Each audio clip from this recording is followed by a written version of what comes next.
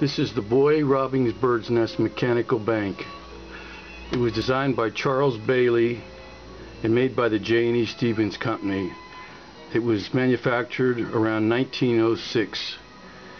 In order to operate the bank, you raise the limb, which has already been raised, to the position. You place a coin in the slot, which is right here.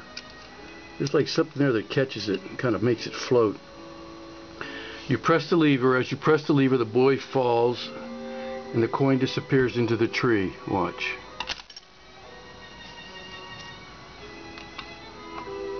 It would do it again here. You place the coin there and the coin kind of floats. You press the lever and there's the boy. This is what they call one of the object lesson banks, because the object is, he's going out here to get the bird's nest, and because he goes out too far he falls. So they're trying to teach the young kids a lesson not to go too far out on a limb. And that can be a metaphor for a lot of other things about going out on a limb. There you go.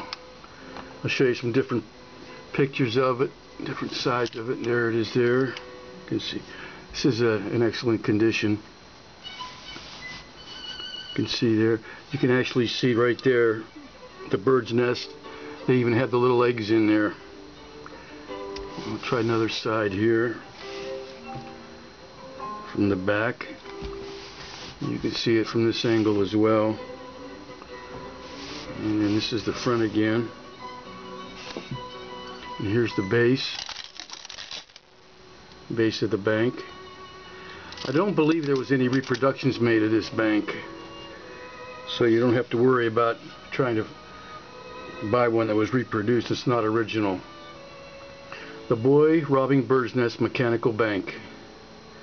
A wonderful bank for your collection.